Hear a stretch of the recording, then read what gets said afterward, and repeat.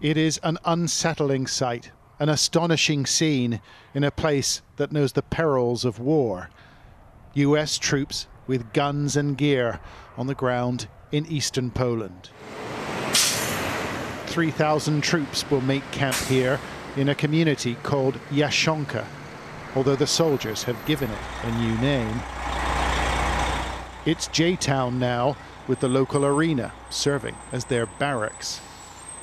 This deployment is symbolic. It's a signal of strength as the Russian military threatens Ukraine.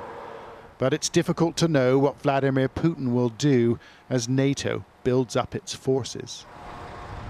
This sleepy regional airport has begun to resemble a sophisticated military encampment, and that constitutes a clear rejection of one of Moscow's key demands, that NATO pull its forces out of Eastern Europe.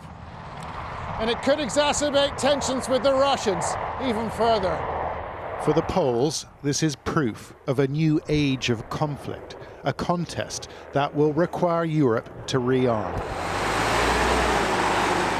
But there is gratitude here for NATO's support. Actually, I think it's the first time in history that Anglo-Saxon troops have come to Poland, potentially to defend us against a foreign aggressor. So big day. It's a clear signal to Mr. Putin and his generals that this is where NATO territory starts and it will be defended. And on a quick visit to the capital, the US Defense Secretary restated his support, announcing the sale of tanks and planes to the Poles. You know, it's ironic that what Mr. Putin did not want to see happen was a stronger NATO on his flank. And that's exactly what he will see going forward. 2 million Ukrainians have made Poland their home, working or studying at universities.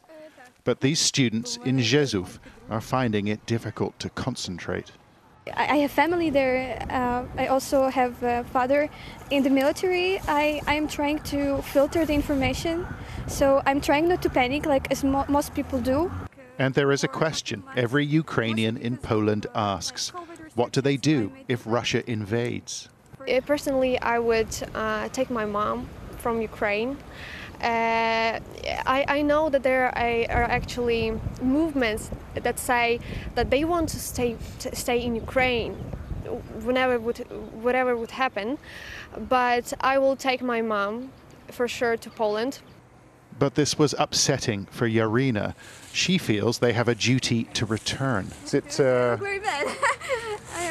I'm so sorry. I didn't plan that. To be honest, like my first thought when I realized that something like this can be happen is it was like, I will go back home. Like, I don't know why. Like people are escaping. I want to go back. I don't know why. Like I know why, because I love my country. But the invasion of Ukraine seems unthinkable to some, but the Poles have begun to prepare. Refugees will be welcomed, and the military stands ready to defend. John Sparks, Sky News in Rzeszów.